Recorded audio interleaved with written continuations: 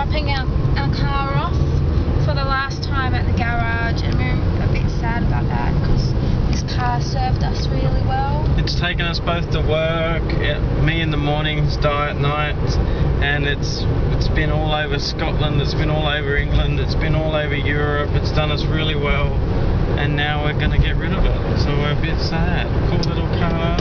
So yeah, it's like losing a bit of a family member, but yeah, so we just, you know, this is to you, car, we love you, and you've served us well, done us proud, and thanking God for giving us the car in the first place. Yes, because it was a gift, so we're very fortunate. Yay.